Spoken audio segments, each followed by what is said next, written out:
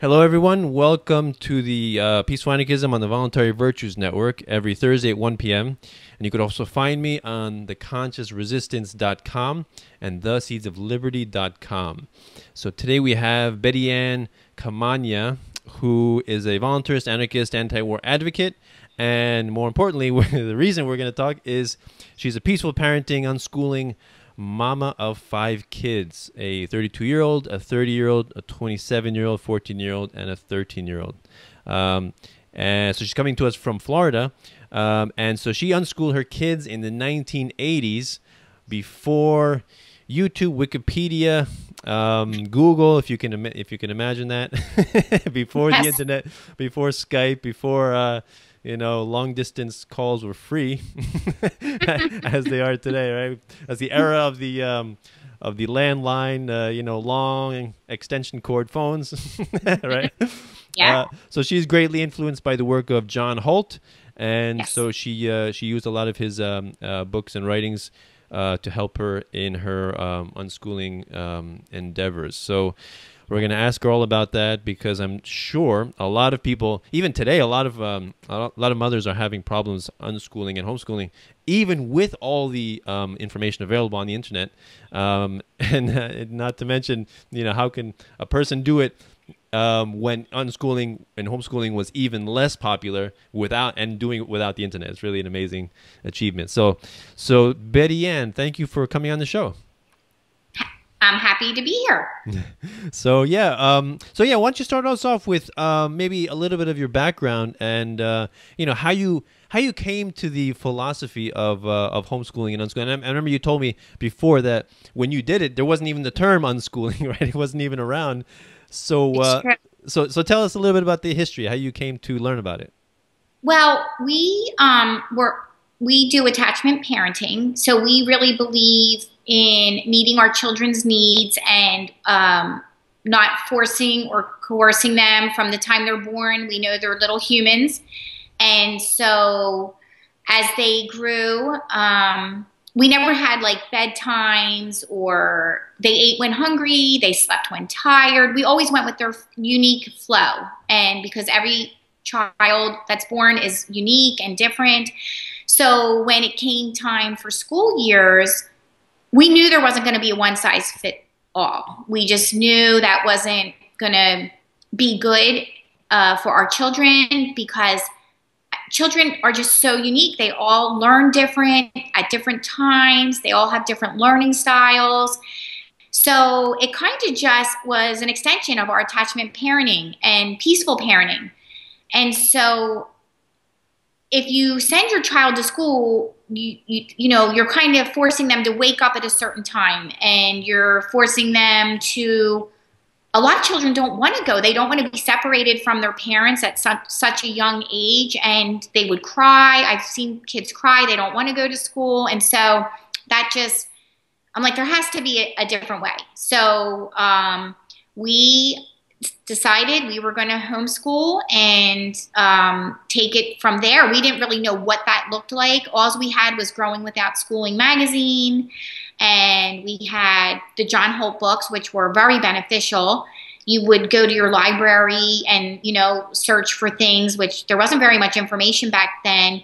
And so we kind of got the philosophy that just like our children learned how to nurse, to wean themselves, to crawl and then walk, to talk, we didn't teach our children those things. Like children are born hungry to learn. They want to know about the world around them.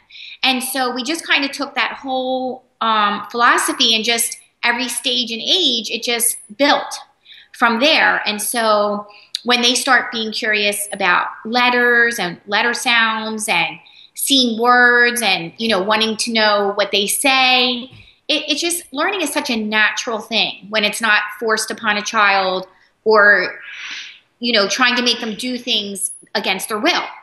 And so the main premise is enriching your child's world, like enriching what they're into, cheering them on.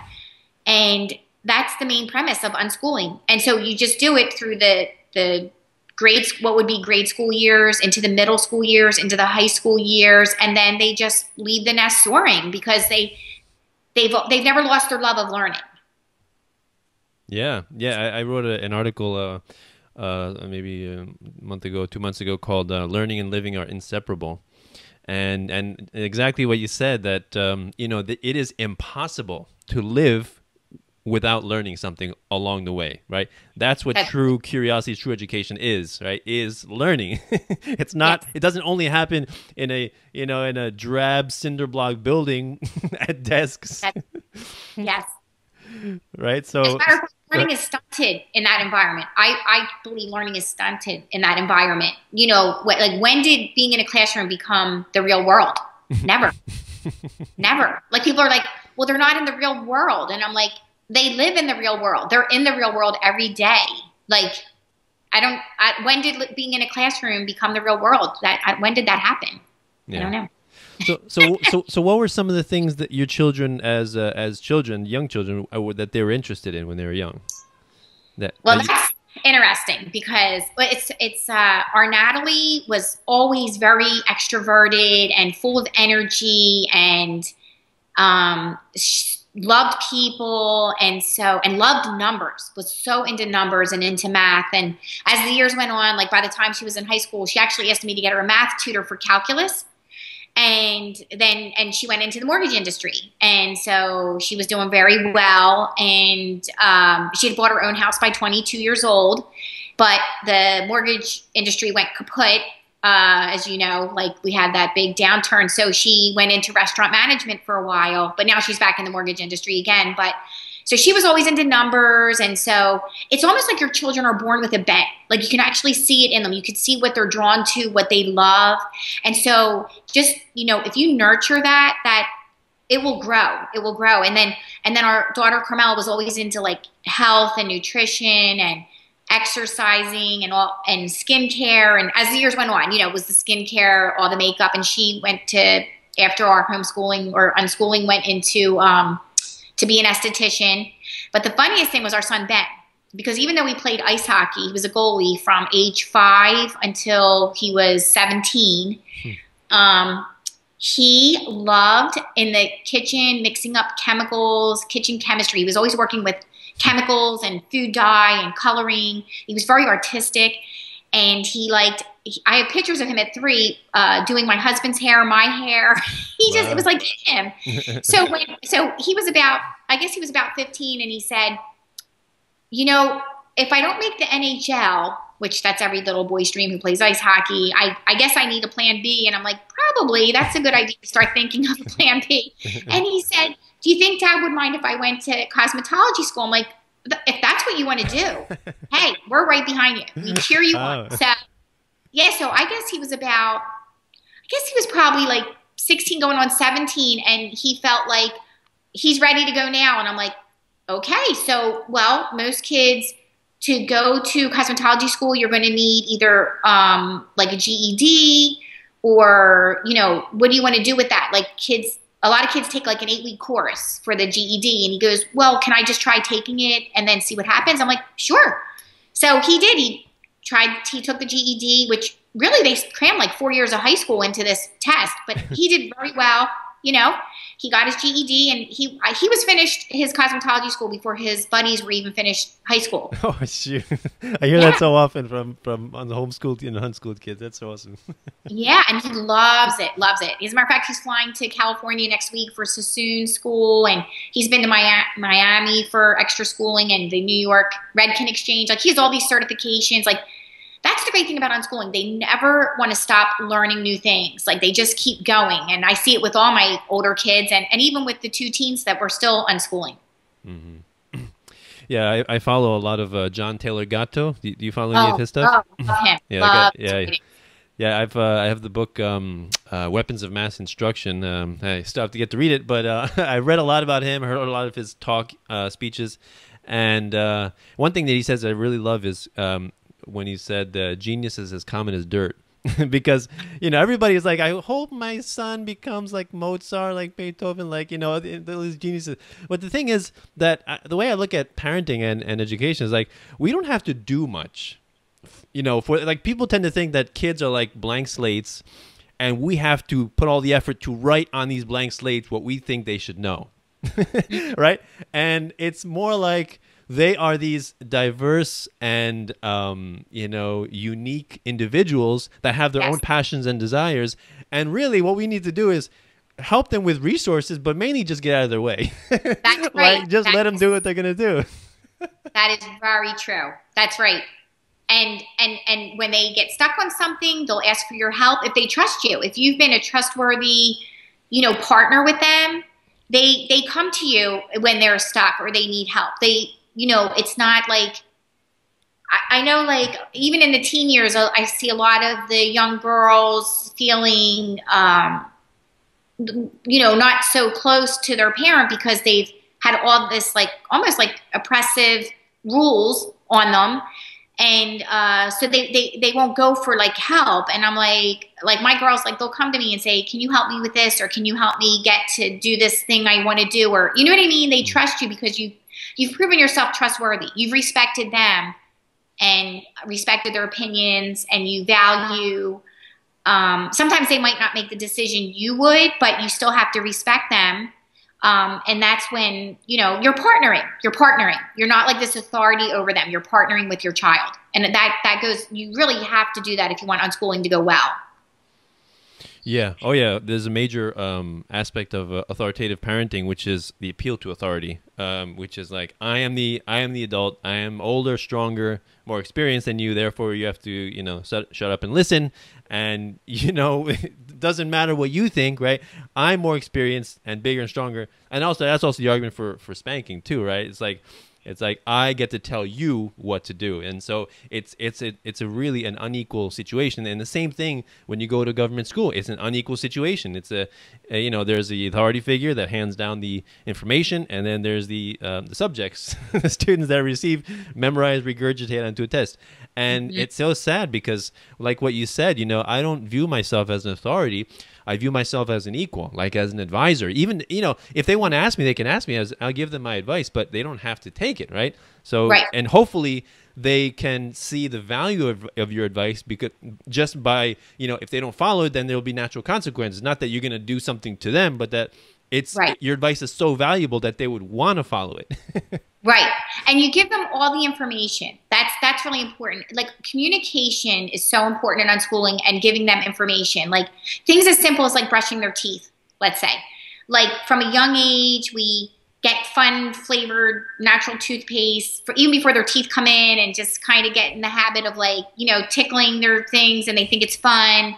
So if you start when they're young, making things fun and exciting and giving them a choice about it, then they're not going to buck. Like, so when they do get their teeth, you're like, we would ask our kids, can we brush your teeth now? Like, is that okay? Like, because then I think when it's, like, forced upon them, they want to back away from it. So long story short, just by, us having good habits, them watching us, they wanted to brush their teeth, but there's other ways. Like, I know unschoolers who don't force their kids to brush their teeth, and they don't want to brush them, but they give them, like, healthy foods that can take tartar off, and like, there's other ways. Like, they can do coconut oil pooling, and there's other ways. But I have to say, like, I'm really thankful all our adult children left home with no cavities. These two at 13 and 14 have cavities. So, obviously,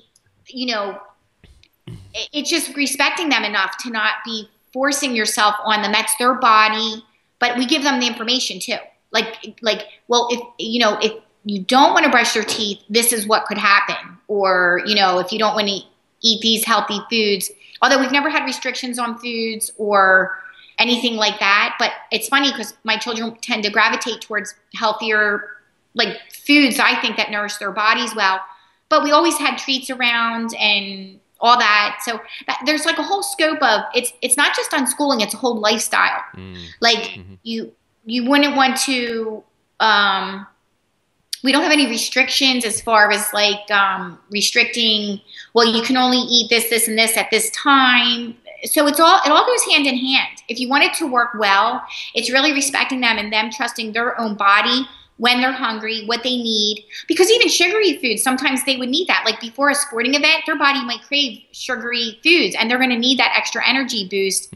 So I think if we trust, that the whole thing is trusting your child trusting you're that unique individual child. What their body needs, they're going to crave. Mm-hmm. When their body needs to sleep, they're going to want to sleep. So it's just really trusting your child and their unique clock and what their body needs for nourishment. It's about trust. Yeah, I love that about the trust, and you know, in voluntarism, there's a principle called self-ownership, which completely applies to peaceful parenting, because when you recognize that you as an individual have self-ownership, you own your body, you own, you know, everything about you is yours, right? You nourish it, you take care of it, it's yours, it's nobody else's. Therefore, children are individuals too, right? And their body is theirs. Therefore, anything that would alter their body permanently, like circumcision, like some people pierce the ears of the girls, you know. Oh no.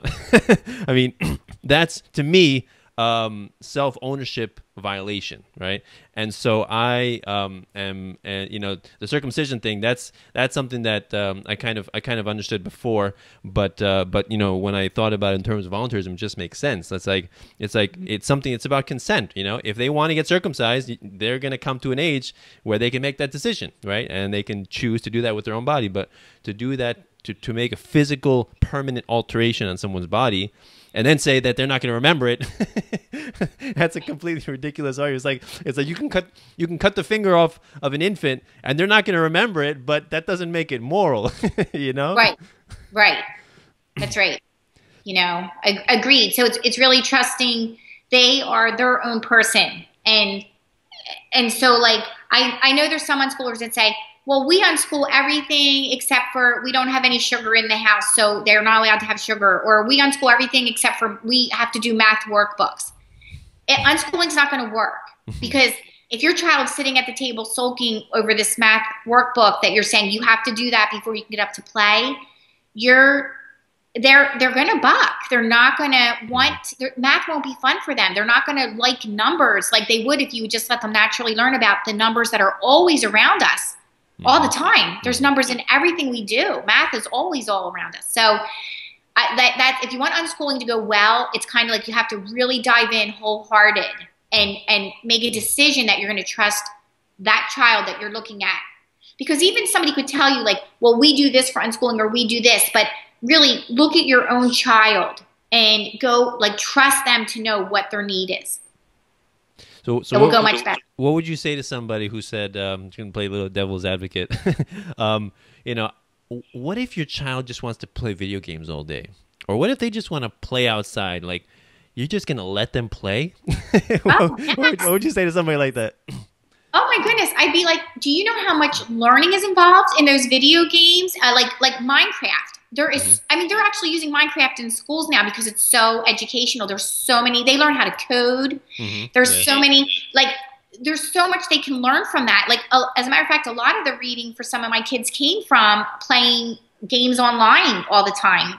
There's this thing called Pop Tropica that my girls would have to read to get to the next level, certain things. And, like, and if they want to play all day, that's even better yet. I mean, even Peter Gray says play is the most powerful educational tool we have. I mean, so, like, when people say that, I'm like, I'm all about it. Like, you know, and if that's what they want to do, if that's what their body needs right then, if that's what they feel is going to help them get to where they want to go, I'm going to cheer them on, and I'm going to bring them snacks and ask them if they need anything. I'm going to make it pleasant for them. Yeah, I'm going to be, it's like, I'm all about that. That's so beautiful. You're going to make me cry. It's just so, it's amazing how revolutionary that sounds to most people, but it's really not. And the only reason I think people bring that up is because they see in their own kids that are forced to go to these government schools, and then they come home and they give them even more homework to take away more free time at home. And then when they finish all that, all they want to do is just watch TV or play video games and just get away from it all. And then so they're like, you see, that's what they would do if they wouldn't go to public school. But the way I look at it is like, well, actually, they're kind of like deprogramming, you know, calming down after being forced to do things against their will for like most of the day. You know, that's what they want to do. Let them do. Yeah. And it's funny because, like, people who initially start unschooling really need to de-school themselves. that the parent really needs to deschool themselves and get out of that mindset, because your child's not going to trust yet that when you say, oh, okay, you can have unlimited technology, they're going to be like, does she really mean that? So they're going to like gorge on it. They're going to be like, they're not going to be able to get enough of it because they don't know if you're going to take it away from them. Yeah, and then the exactly. parent has this power struggle, because then they're like, oh no, they are, that's all they want to do. And then, so then they're like, no more of this, you know? And so it's like this power struggle that goes on. And I see it happening all the time. And I'm like, well, wait, they kind of knew that was coming. So that's why they were gorging on it. If you really relax and deschool yourself, no kid's going to want to play video games 24 hours a day. Trust me. I have 5 of them. They eventually would get, there's other things they want to do. Course, There's like sports they want to play. There's ice skating they want to go. They want to meet their friends at the mall. They want to go, to the zoo. They want to, you're going to provide this really rich environment and make things really fun. They're going to want to go on a picnic. They're going to want to bake. They're going to want to crochet. I mean, my one daughter, Domenica, I guess she was 12, and she was crocheting all the time, and she was making these really cute scarves. And she got the idea she was going to put them on a website and make a scarf business. And so she put it on, got her own website up, was charging $5 a scarf. And she learned a valuable lesson, though, because all these people put orders in. And now her hobby became like a business, and she felt pressure. Wait. At what age did she start that business? She was about 12. Wow, that's great. And she had all these orders, and she fulfilled them all. But then she stopped taking orders after a time and said, you know what? Now crocheting's not fun anymore. It's like, I have to do it, so it's not fun for me. So now she'll crochet again, but it took her like a year to get over that. Like she was like, that was very demanding of her time and everything. So she decided when she has a hobby, she's going to keep that a hobby. But things she wants to make a business, then she'll make it like a business. But I said, what you could do is instead of taking so many orders, you could still keep it a hobby and enjoy it, but get paid for something you love to do.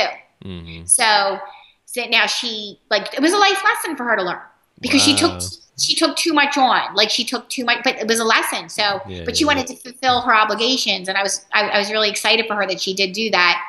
And like right now children are her passion. So at 13, she asked me to find her some volunteer jobs at she said, could you call some local churches or some after school programs, see if they need help?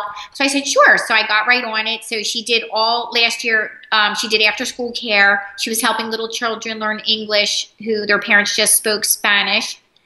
And then she was volunteering at a church nursery on Thursday mornings.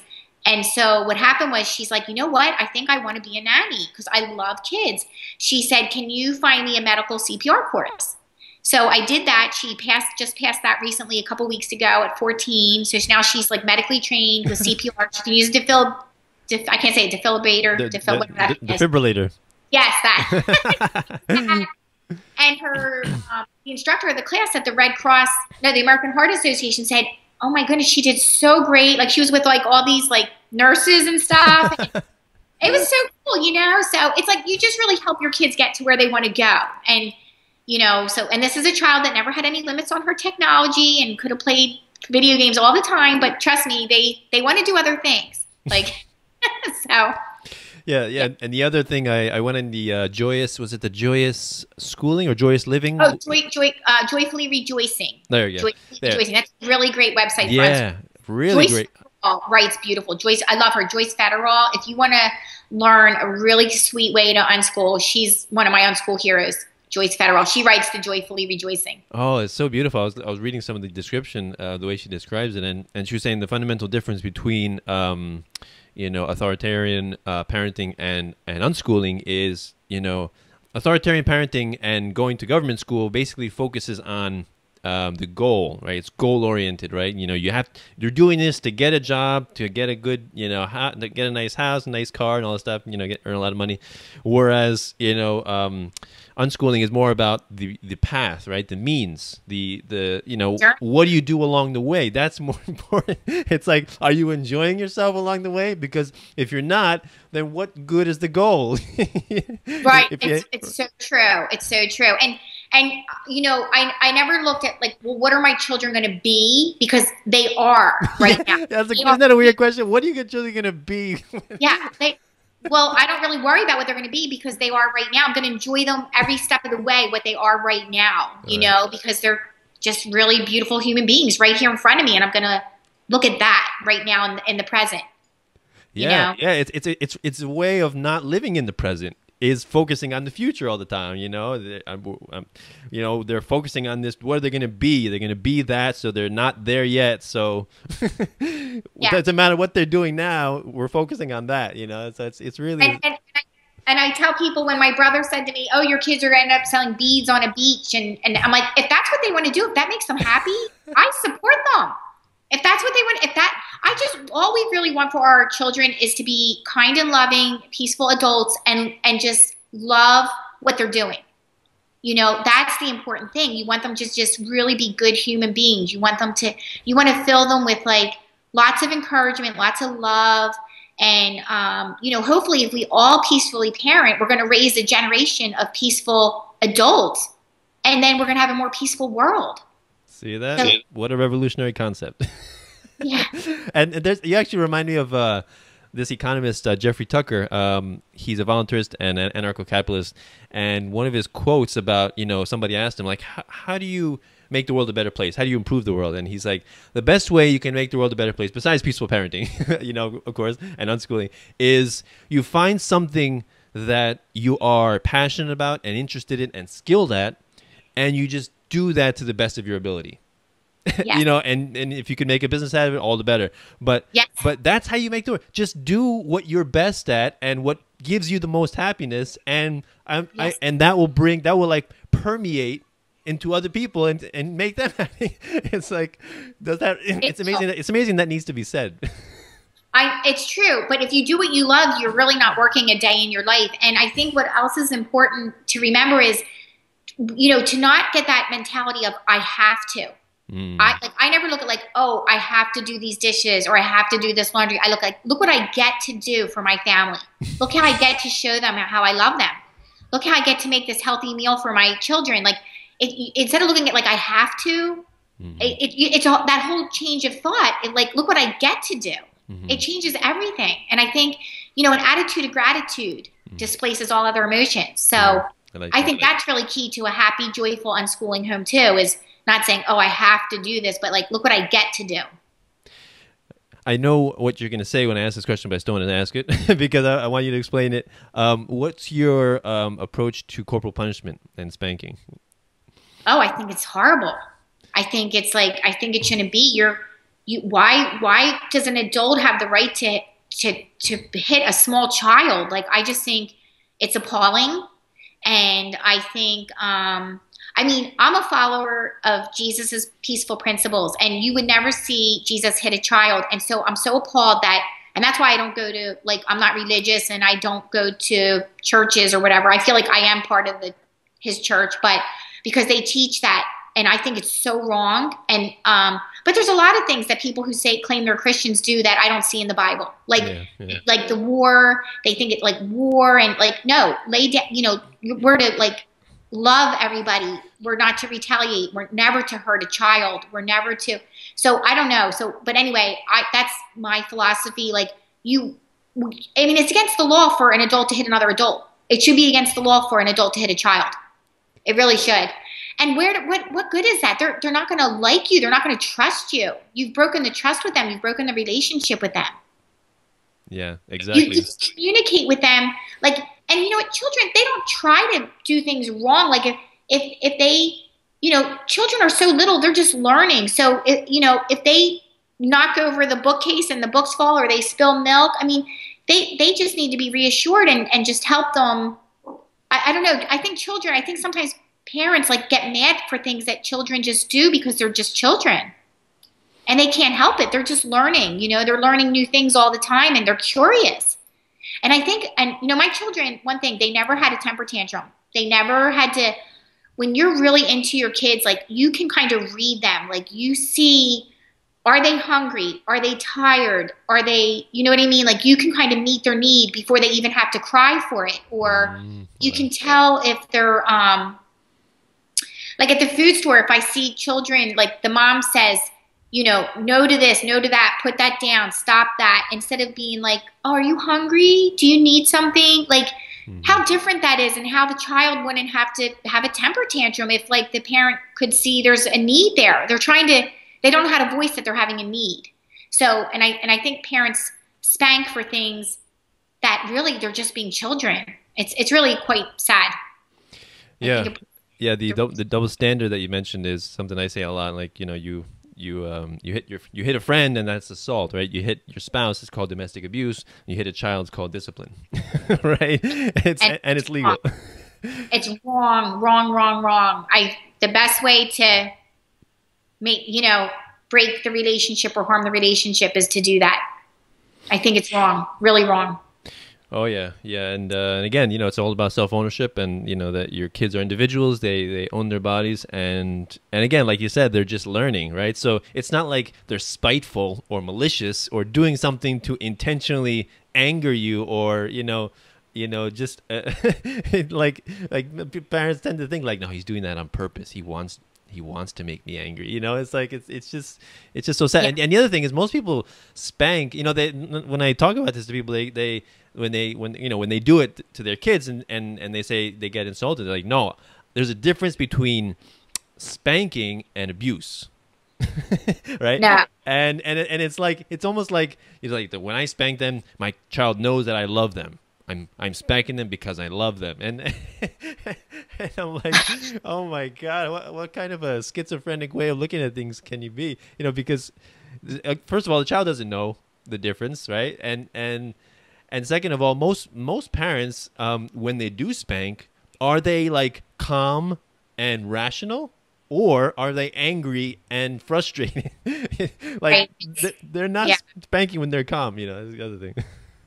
It's like wrong. I think it really should be outlawed. I think it should be illegal, just like, domestic abuse, like you're saying, or you can't assault another human. Well, here's a precious child. You're so much bigger than them.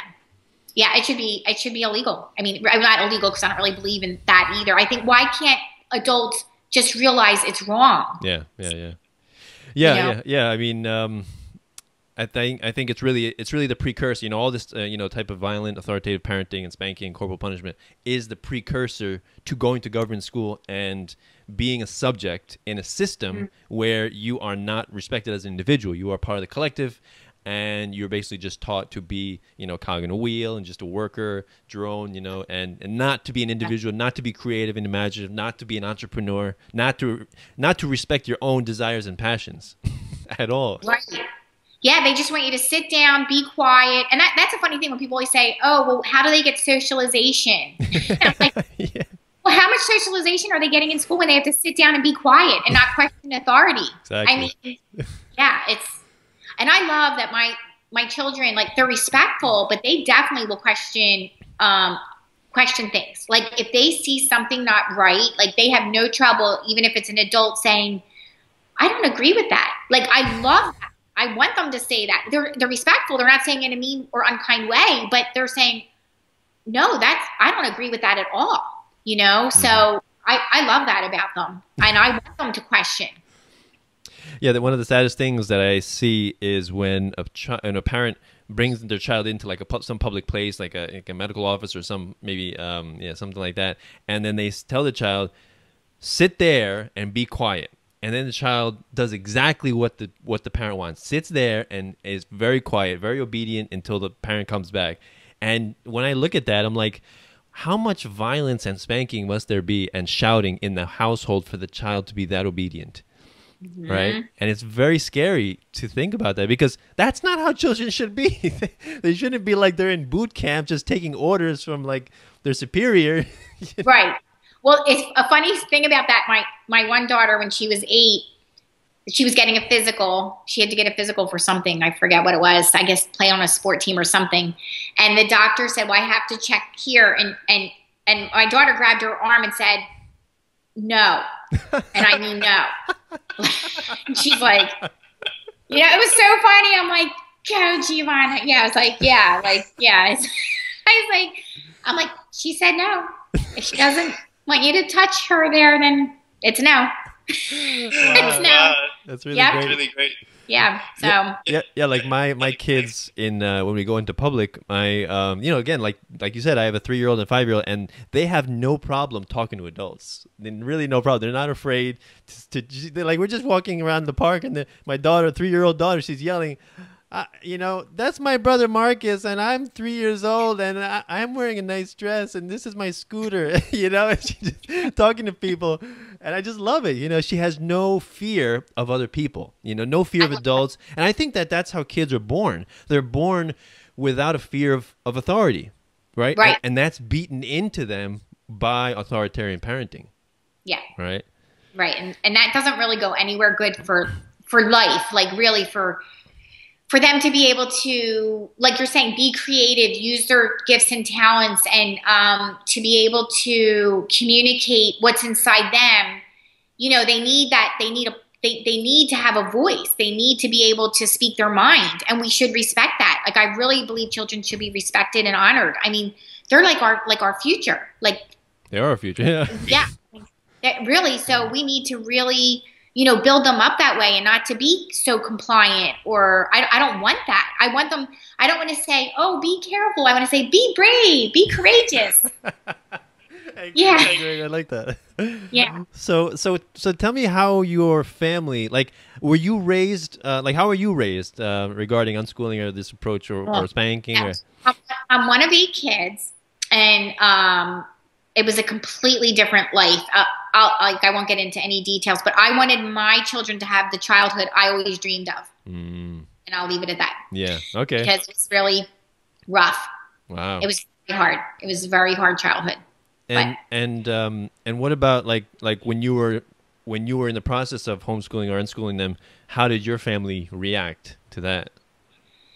Well, unfortunately, a lot of my siblings are teachers and went into teaching and vice principals at public schools. Wow. And they did not like it very much at all. Wow. But ironically, my one brother, who's a vice principal at a school in Pennsylvania now, he started a program. He really does have a heart for kids, and God bless him. I'm so glad. He really does love kids. But he started this program for children that would end up in like a youth detention type place. They were children at risk and children who had maybe committed some minor crimes, and they would have went to like a school where they had to live there. But my brother said, let me try and help these kids in a different way.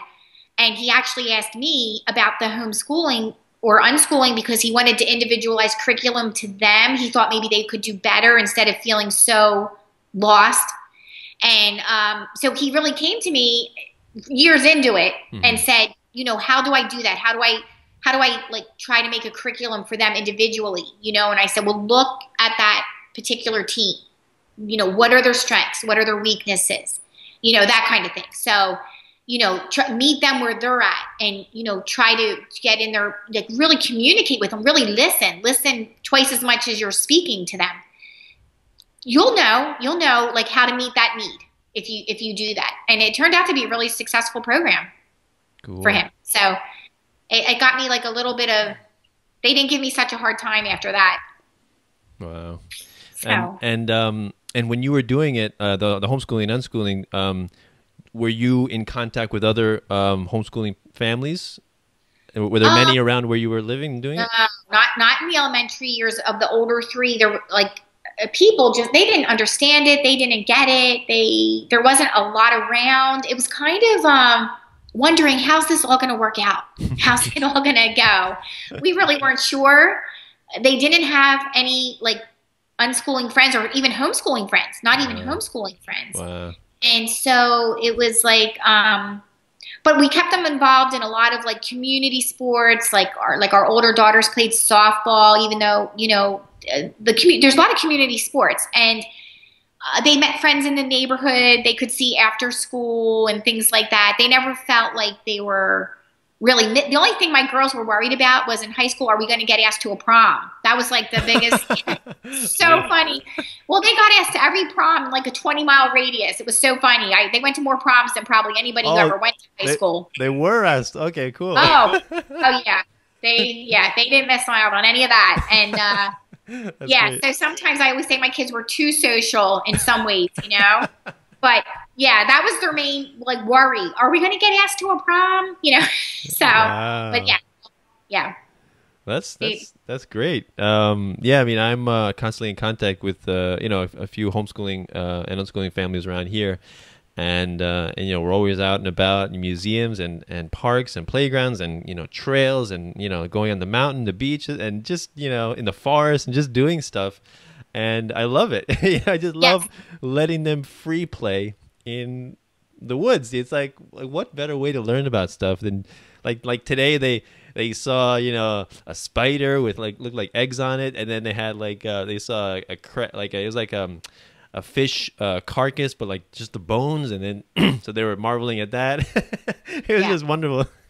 It's great today. I mean, with now my teens, they have a ton of homeschooled and unschooled friends. Oh, cool. So they're always doing things we always have people over to our neighborhood. Like we have swim parties all the time here. And it's so great in the day. Like we actually say now, summer's here. Now everything we love to do is crowded. It's like, cause we like to go to in Florida, they have the water parks open all year round and stuff. So we can go in the day when nobody's there. The beaches are clear. Now we avoid them on the weekends, like in the winter, we avoid them on the weekends. But now it's just so crowded. Everybody's out of school. It just really mucks things up. It's like you want people just stay in school. We're enjoying ourselves. You're like on our turf now. We like it all. It's like they have a lot of school friends too that they hang with, and especially on their my Domenico on her sports teams. A lot of her team buddies, they go to school, so she hangs with them at different times and too. So it's all good. Yeah, they can get along with anybody, my girls, but they're very social. I love with these two that there is so many activities for the homeschoolers and unschoolers. So they're very involved with that too. Awesome. It's great. Yeah, you're very blessed to have it at this time, and where everything's there's so many support groups and so many avenues to. It was so different back in the 80s. Oh, you were just really alone. You were really, and people didn't know what you were doing. And they were like, "Is that legal? Is that?" That's what they would say. You can school your own kids. And they picture you 8 in the morning till 5 sitting at the kitchen table. No, it's not no. They are living and learning and living all the time.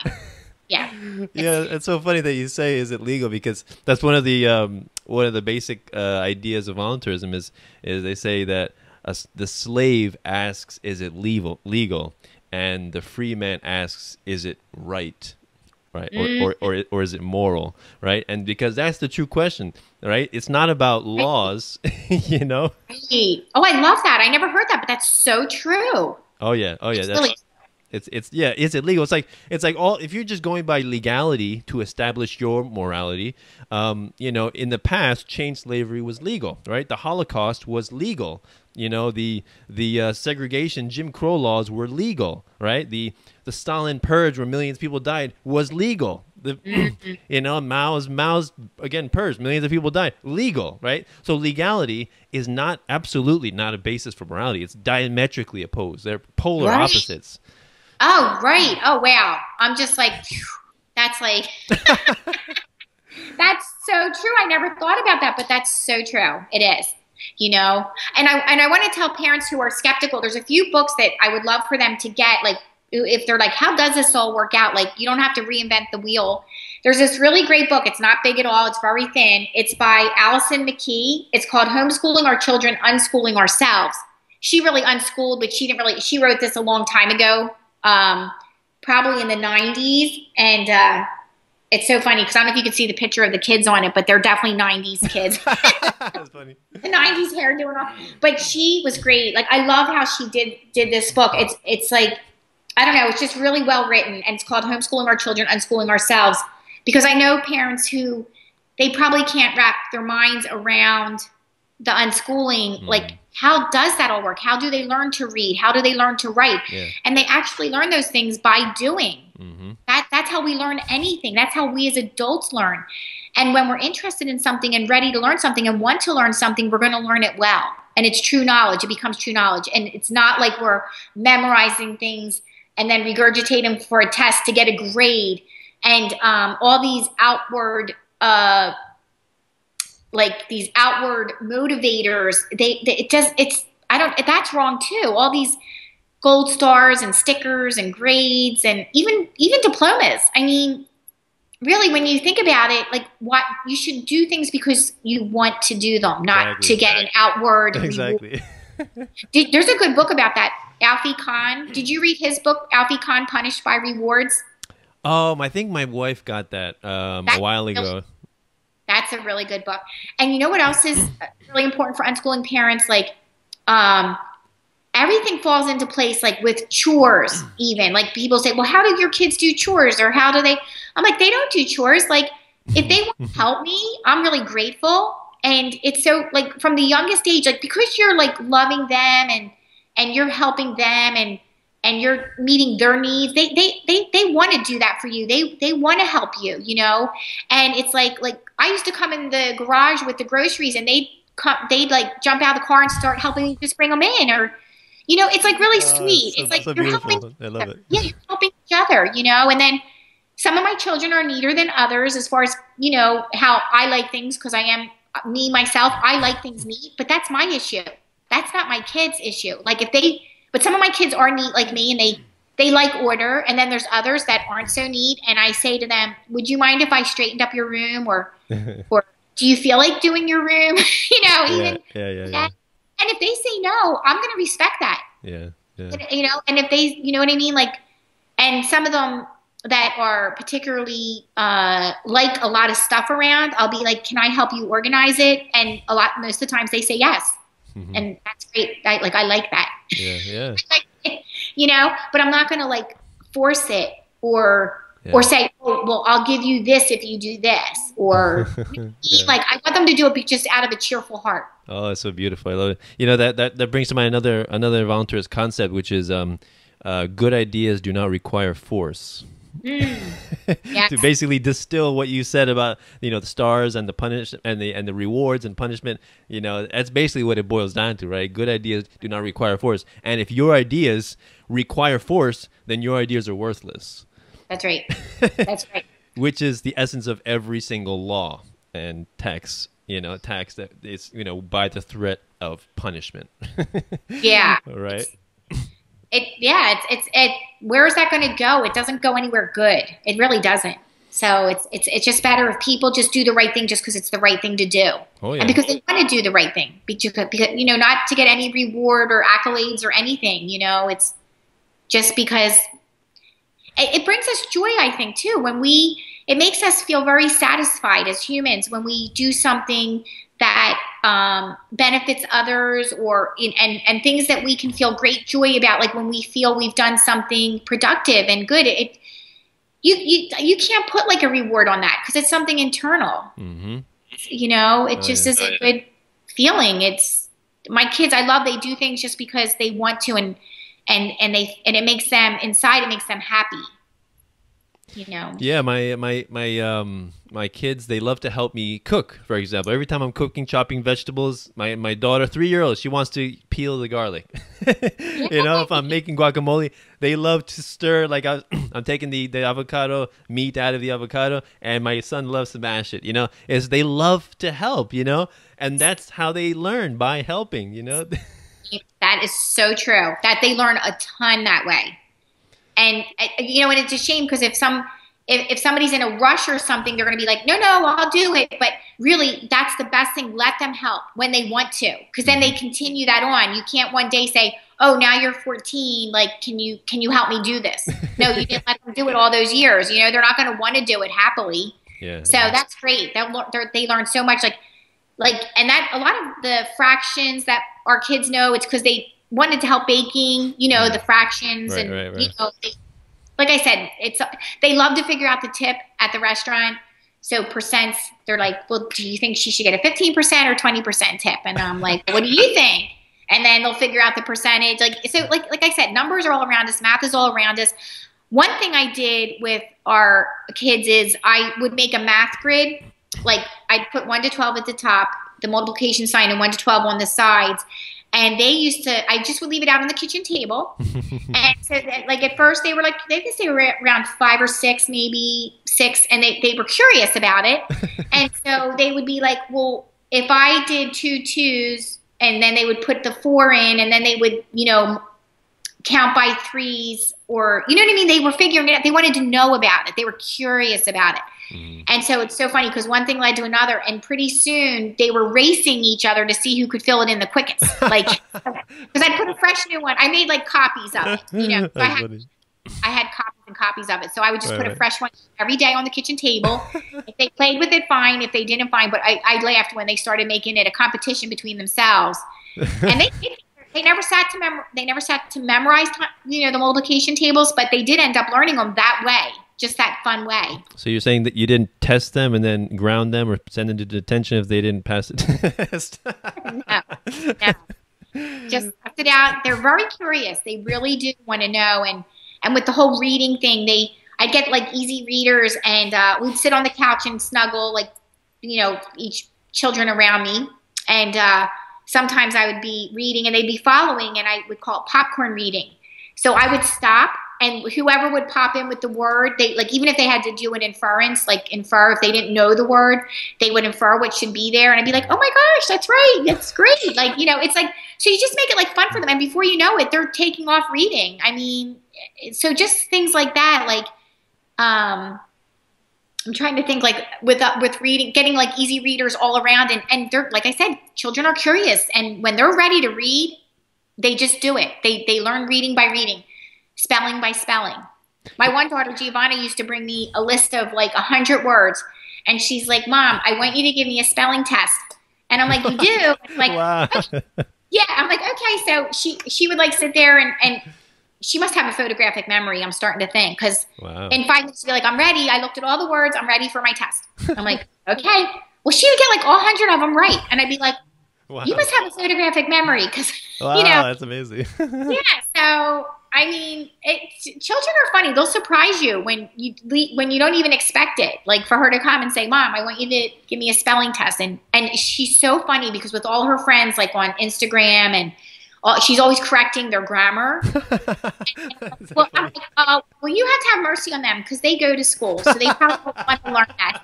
I'm like, they're a reflection of their education. Yeah. She's like, Mom, they don't even know there, and there. And I'm like, yeah, and I'm like, that's okay, so funny. Well, just be patient. Be patient with them. So, I know it's really hilarious how people who are educated in government school are so critical of homeschoolers and unschoolers. Yet, like you said, in so many ways, they are, because of their love of learning. Not because they're forced to, but just they love to learn this stuff. They're just people, excellent writers, excellent poets or essayists. And I mean, let me ask you, with your kids, do you remember, like, roughly the ages that they started to learn themselves how to read?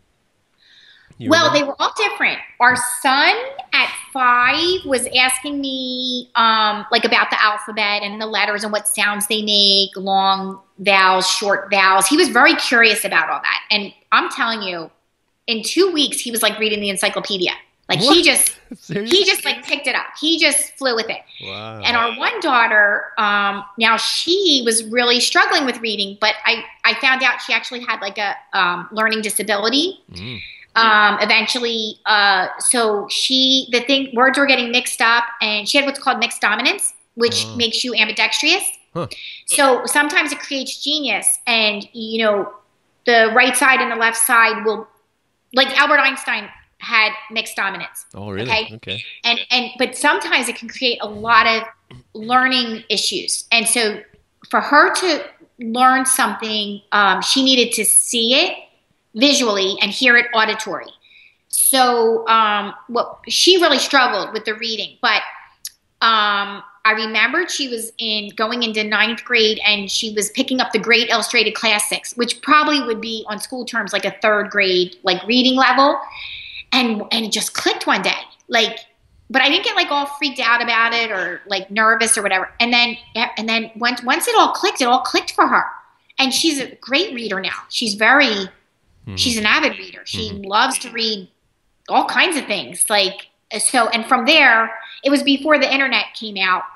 So she would go get library books, like, you know, or like on Anne Frank, and she wanted to know all about the Holocaust. And so once she could read, like, she really ran with it. She wanted to learn a lot of things when reading became, but, you know, had she been in school, they wouldn't have had the patience. They would have probably labeled her. Yeah, exactly. It would have made her feel bad about herself. Exactly. When she was ready, it all clicked. And so that's what I'm saying. Like, it could be like, so with all 5 kids, it was all different ages. And I don't think we should be fast to be like, oh no, this isn't working. She's not reading. And she's going to, you know, she's like, you know, I'm saying 9th grade level. Like, she was probably around 13 when everything clicked. Okay. With the reading. Yeah. So, you know, it could be, I don't know. I just would hate to see, like, had she been in school, what could have happened with that. Oh, yeah. You know? Definitely. Because, like, she would have felt really bad about herself. But I did end up having her, I took her to a psychologist, like, for an educational testing just to see what I could do to help her, you know, because I could tell she was struggling with some things. And here she had this mixed dominance. And it turned out to be a blessing I went, because when she went to take her state boards for her career, she needed a reader, it's called. And because it was documented that, you know, so she had access to special accommodations. So sometimes, like, it's not a bad idea to go privately to somebody if you feel like your child's kind of struggling with something. You know, you can, you know, help them with that. Like, don't, and that's what we did. And then we knew that, like, what we could do to help her better, like, you know, and so there's nothing wrong with asking for outside help if the time comes where you're like, okay, and I kind of knew there was something the matter. I should, like, when she was 2, she was saying, Mommy, come here. And she was saying, bus stopper. And I'm like, I don't understand. What are you saying, honey? And then she brought me to the dust buster. So even then, things were getting jumbled. And, you know, so she just needed a lot of extra, like, patience, a lot more love, and just, you know, helping her. And she's great now. She's soaring. That's wonderful. Is that a form of dyslexia?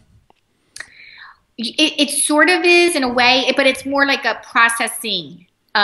Your brain can't, you need, like, extra time to process information and then to, I'm trying to, like, it probably is a form of dyslexia because letters do get jumbled in the mixed dominance. So I would say, yeah, it probably is some form. I mean, they never said that, but I would say it's very similar because things get jumbled up.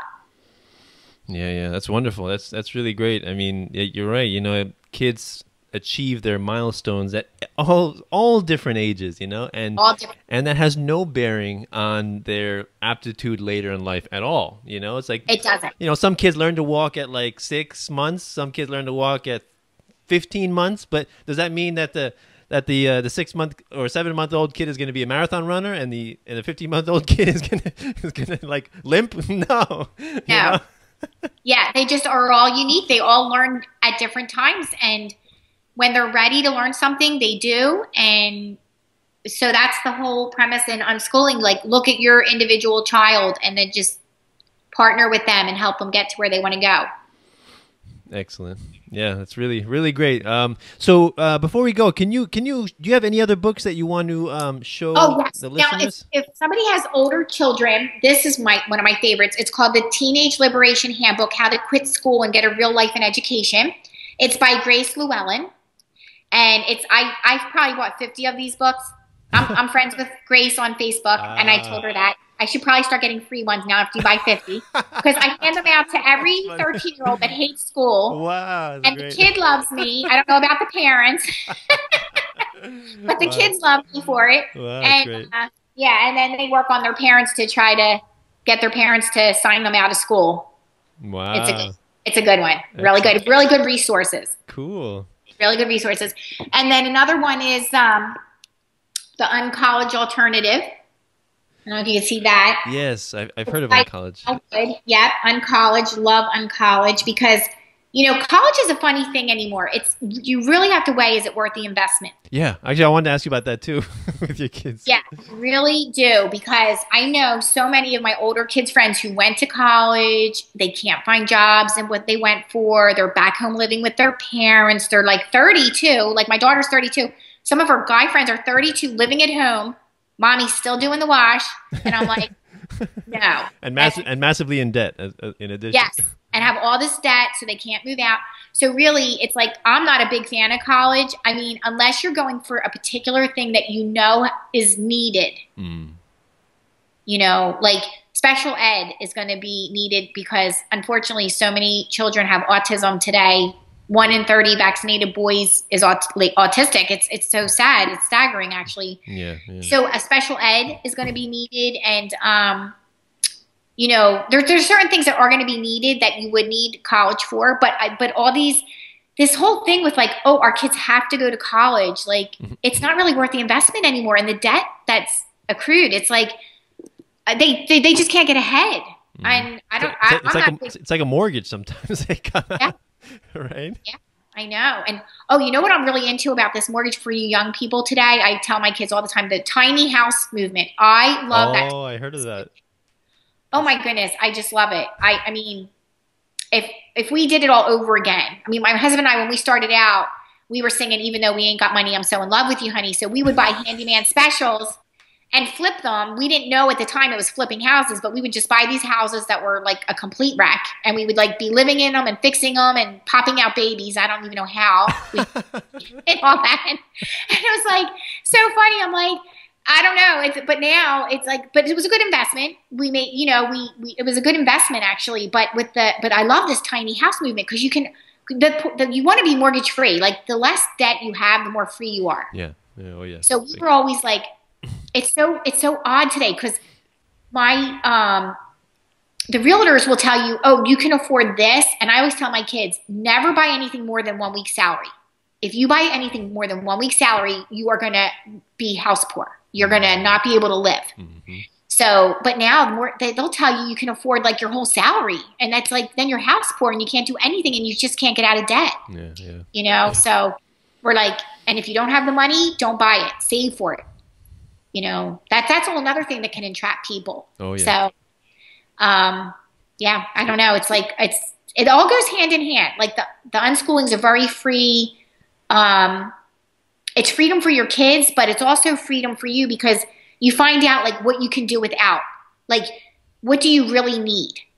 And because all children really need is time, Time, time and love and nurturing. That's really, they don't need a lot of stuff because like everything in nature's like you're saying, you went to the park, you went to the forest, you watch the ants crawl, you go to the creek, you catch fish with bread and corn on a string. I mean, it doesn't take a lot of money. It just takes a lot of time and love.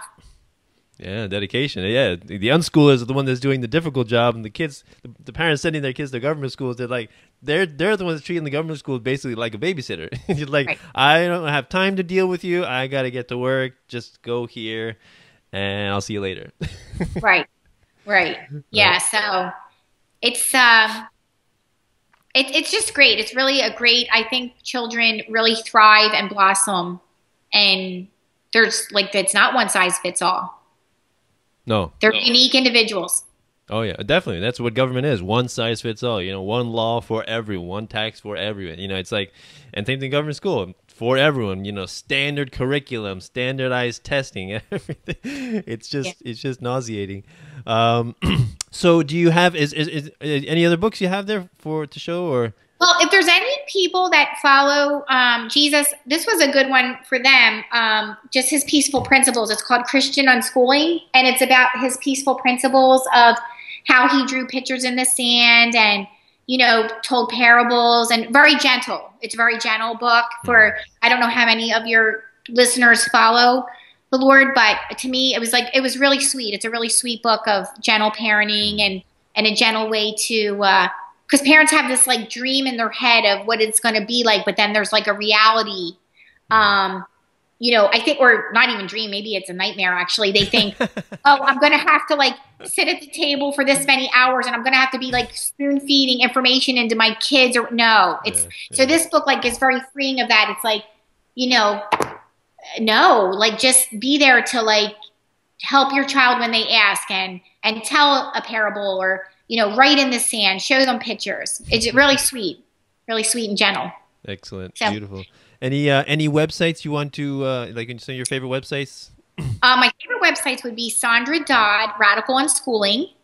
I also really like Joyce Federal, Joyfully Rejoicing website. And what's my other favorite one? What they should do is go on Facebook and type in unschooling in the search. There's so many unschooling. I'm trying to think who else I love. And you also follow Dana Martin and stuff. Oh yeah, Dana Martin. She's a good one. Yeah, she does the peaceful parenting and, you know, no forcing or coercing. And yeah, so that's another good one. Can you elaborate a little bit on the difference between the approach of Dana Martin and Sandra Dodd? Well, Sandra is her kids are all grown now, her unschoolers, and so she's been like a pioneer too. And she has a lot of it's very thought provoking. It is radical unschooling. It is a radical unschooling. And, but she can get, people like think it can be, she can be harsh, but it's only because she's not being harsh. She's really getting you to think what, you know, words really matter. And to really, but people like look at that as like harsh. Dana's like softer and like approach is more, gentle. But I know Sandra's doing it like to me, it's really benefiting the children. Like how she like gets the parents to really think about what they're saying. It really benefits their kids. So, but it's like, but they actually like parents feel like they're being like, how do I want to say? Well, they're being challenged in their thoughts, and sometimes like people don't like that. It's like abrasive sometimes if they don't really want to hear that, you know, but it really benefits the children. What she's saying is really good for kids, like I think, you know. But Dana's just more gentle with her approach to helping, you know, the unschooling. That would be the difference. Cool. Okay. No, I just wanted to clarify that because, you know, I did interview Dana Martin in the past, and she's a really wonderful, amazing woman. Very, like you said, very gentle, sweet, kind-hearted. And one of her things is, you know, one of the things she says I remember is kindness is revolutionary. I'm like, isn't that an amazing thing? How can kindness be revolutionary? Like, does that really need to be said? You know, it's just isn't that something? I know. And I always say that kindness matters. Yeah. Kindness matters. It does. But to think that it's revolutionary, I mean, where has our society went to that's revolutionary? I mean, that should be like in us, you know? Oh yeah. But that's why like unschooling can create those, like we're leaving that legacy for our kids, and then hopefully their kids and their kids' kids. Like we're going to leave a legacy of kindness. Yeah. That's about it. It's about, you know, creating a more peaceful world by educating the next, or like, you know, raising moral, empathetic people, peaceful people to populate, and hopefully, you know, I heard it mentioned by another friend of mine who's also unschooling. He's like, it's like a soft form of eugenics because we're raising, by changing in order to change the world, we're raising peaceful, moral, and empathetic people, right? Yes. Not through not through anything harsh or violent, but we're attempting to outbreed the violent people, basically. Amen to that. Amen. You know, and love is our resistance. Yeah. Love is our resistance. You know, it's like love does conquer all. I think it will, and it will. Yeah, beautiful. Love it. I love the message. Beautiful conversation. Betteanne, thank you very much for coming on. Thank you for having me. I appreciate it. So this is, well, if anybody wants to donate to the show, be more than welcome. We accept Bitcoin, PayPal, and any other form of value. If you want to send gold and silver through the mail, good luck. But we'll find a way if you really want to send it. But yeah, any form of donation, monetary support would be much appreciated because you know I do this as a labor of love, and it's nice to get some support for encouragement, right? We all need some encouragement. Although I really enjoy, putting this content out there. So thank you very much, Betteanne, for the wonderful conversation. So this is Peaceful Anarchism on the Voluntary Virtues Network and theconsciousresistance.com and theseedsofliberty.com. Wishing everyone have a wonderful day. Take care. Bye.